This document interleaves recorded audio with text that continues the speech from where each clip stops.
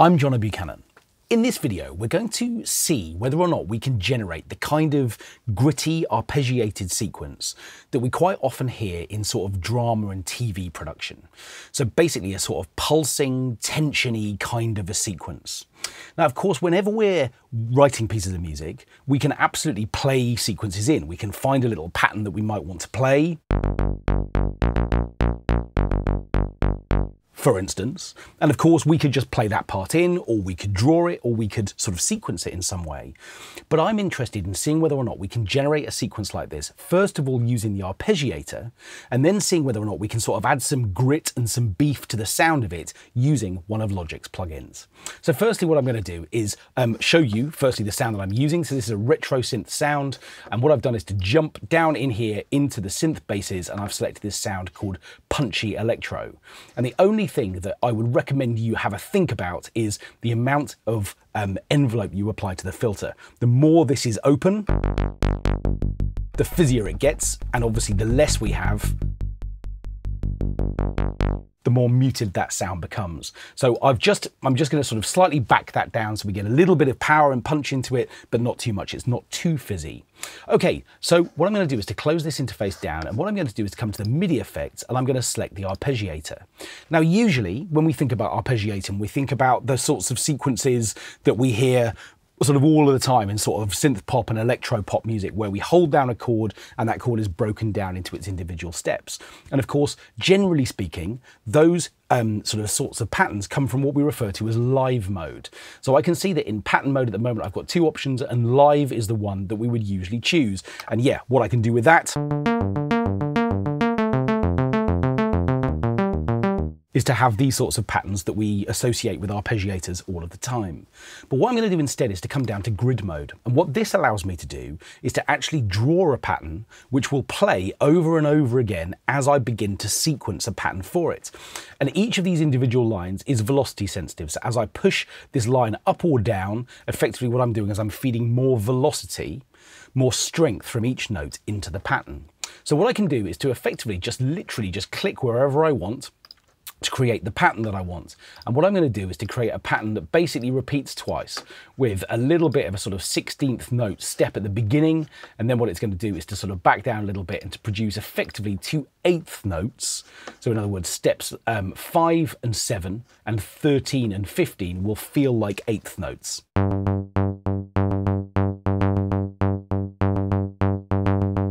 Now, the only thing I need to be careful of is that if I don't put in a step at step 16, the overall pattern length won't include step 16, which means that I'm going to end up with 15 16th notes, 15 16th notes. That's a real tongue twister. Try it. Try it now. No, I can't say it either. So what I'm going to do is I'm going to increase the pattern length to include this final step so that we get 16 16th notes. Yeah, that's much easier to say. Okay, so I've got my 16 steps, and now what I've got is a pattern that hopefully will play all the way through.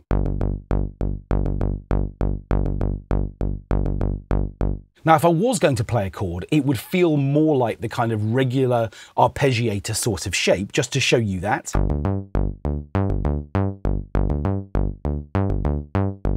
In that, I can hold down a chord and each step will just simply jump to the next note. But I'm just going to play one note at a time. And now what we've got is this kind of sequenced approach, but without me having to actually play every single note like I was right at the beginning.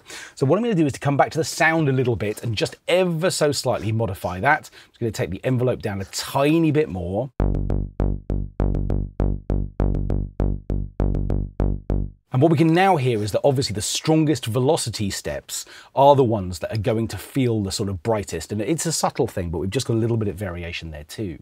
Now, the only thing is that, of course, whilst we've got a pattern now which is working nicely, it's not very gritty. And often what we want from sounds like this is they've got some punch and some power. Now, I like this idea of this kind of sequenced approach to the pattern that I'm working on. And I'm just wondering whether or not I could bring a kind of sequenced sort of audio effect treatment so that effectively every single step of my sequence has got a little bit of action happening with it as well. I'll show you what I mean. I'm going to close down the arpeggiator, and what I'm going to do is to come to the step sequencer. Now, This is obviously in the multi-effects options, and it's step effects that I'm interested in. And effectively what step effects allows me to do is to create a running series of sequences which I can then apply to different parameters of the plugin that this is. So in other words, I could apply any of these steps to the filter, to the distortion unit, to the reverb. All kinds of things can be effectively modulated using a step sequence.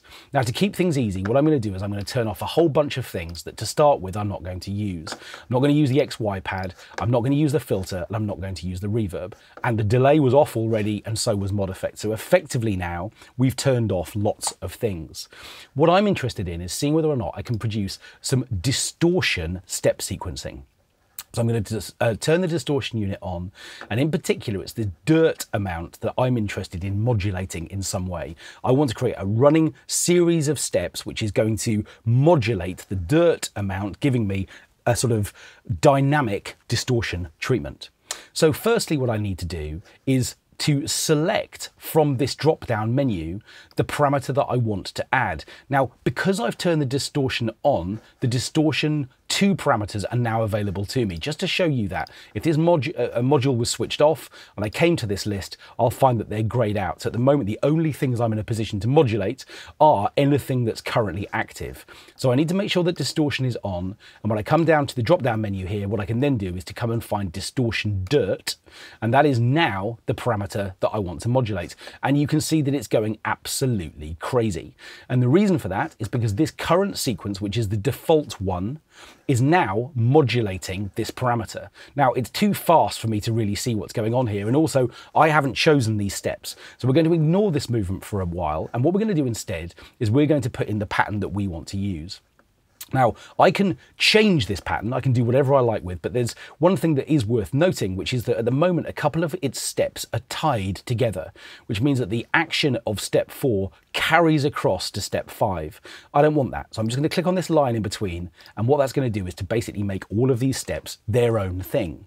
Okay, so my pattern went digga-ding, ding, ding, digga-ding, ding, ding, and I want to continue that in this sequence as well. So effectively what I'm thinking about here is a little bit of a sequence. This one is effectively off. I could turn it off if I wanted to, but of course I can keep it here. I'm just going to make it a relatively low value. So effectively my step shape, if we sort of keep these low, is this kind of a shape. So again, what I'm going to do is I'm going to slightly echo that in this sort of second half of this pattern, making the steps that are off in the arpeggiated synth sequence just much lower here. And again, I've got 16 steps, so I've roughly more or less got the same sort of shape, a little bit of variation in the second half of the bar. Okay, so that's the sort of shape that I want to use. But if this pattern is going to sort of work and it's going to sort of pick up the sort of shape of the pattern of the notes that are being triggered, there are a couple of other things I need to do. So firstly, I need to control the depth. Now this literally is going to decide how much this sequence is going to feed into the dirt amount. And you can see that by dropping down the depth, effectively the range of that dirt dial changes. Now if I want to, what I can do is introduce a static amount. So in other words, a kind of base amount of this distortion before I then increase the depth. So I can decide whether or not I want some, which I'm then going to modulate, or whether or not I want none, and effectively the depth dial is going to do all of the switching on of that effect. So that's the first thing for me to do. The next thing is to choose a rate. Now at the moment you can see that by default that's set to a 16th note, which is the rate that I want, but if I wanted to, I could vary that to change the speed of playback of each of these steps. And there's one more thing I need to do. I don't want to swing them out, by the way, but if I did, it would be available here to introduce. But the one thing I do absolutely need to do is to think a little bit about the actual envelope shape of all of these steps. In other words, what I've got a chance to do here is to decide how they're going to attack, hold, and release. So if you think about it, every one of these sort of chunks really is going to open up the distortion amount. How quickly do I want that to happen? Well, that's set by the attack time. So if I want to, we're going to actually have this fade in a little bit. Now I don't want that. I want something that's going to be really sharp and punchy. Then I've got a chance to set a hold amount. In other words, how long is the maximum value going to stay there? Is it going to fade away straight away, in which case I want no hold, or very little, or do I actually want to sustain that for a little period of time before we then get into what's called the release phase, which is going to control how quickly the sound sort of reverts back to normal. Now, trial and error, that's the only way that I'm going to really find out what the best values are going to be. But with any luck, now what's going to happen when I play a note is that we're going to hear the sound coming from the arpeggiator, but we're going to hear this distortion treatment, which is going to be coming from this step effects treatment.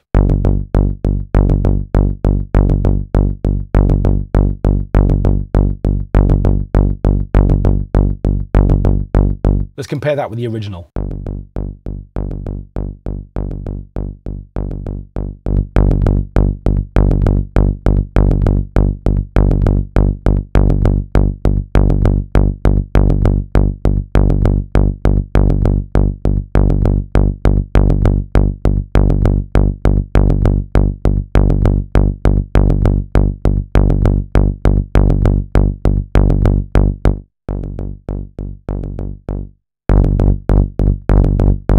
Okay, that's got a lot more power in it now. Now, the interesting thing about this is that I don't have to just use one sequence. If I want to, what I can then do is to choose a different parameter where I also have an opportunity to create some modulation. So I'm going to turn the filter back on, and this time what I'm going to do is to choose the filter cutoff as my parameter. Let's just come in here for a moment. I need to switch on this modulator, and then what I'm going to do is to come and find filter cutoff. Definitely don't want any resonance in this, by the way. I'm going to turn that right down. Here I've got an opportunity again to kind of create a similar kind of shape from a sequence perspective.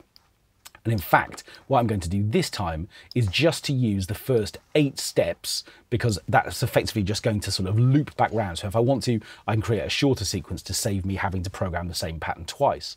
Again, I've got the same controls in terms of depth, so I can decide how much I want this to be filtering. I have a suspicion that if I just leave this static amount right down here at the bottom, we're not going to hear a whole lot of this. We'll see in a moment.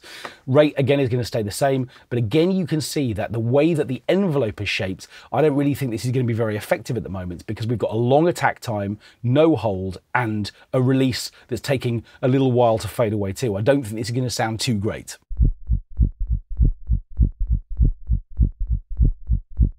Okay, so a couple of things to fix. Firstly, I think we need our default filter line to be higher. The next thing I'm going to do is to make the attack time really sharp, and then we'll not worry about hold too much for now. And here's our release amount.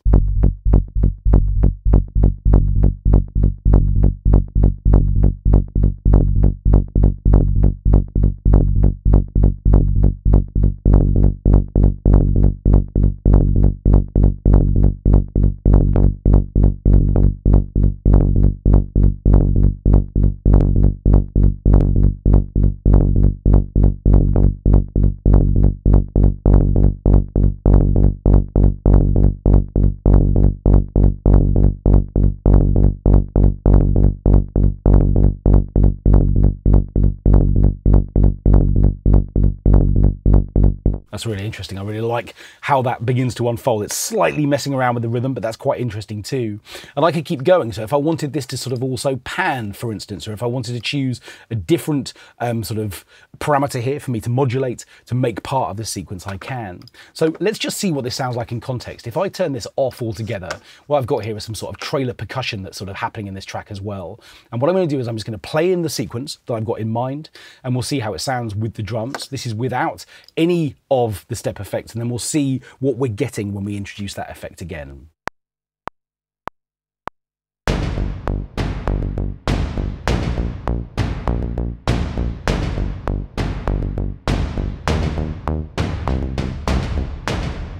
Okay, so what I'm going to do is I'm just going to quantize that so they're all absolutely bang in time.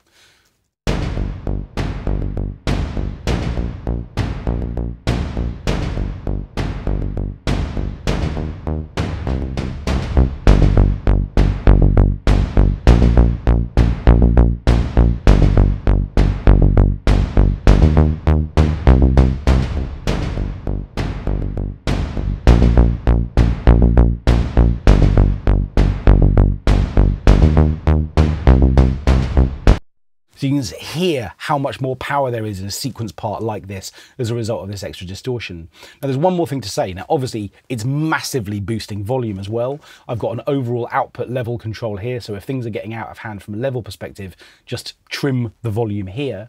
But the other thing that's really useful is this mix dial. So I've created quite an extreme effect. So if I wanted the amount of this, but I just wanted the whole of the balance of it to be less, I can simply just back it down here. So effectively what I can do is to introduce the amount that I want. So here is a sort of 50% sort of style mix instead.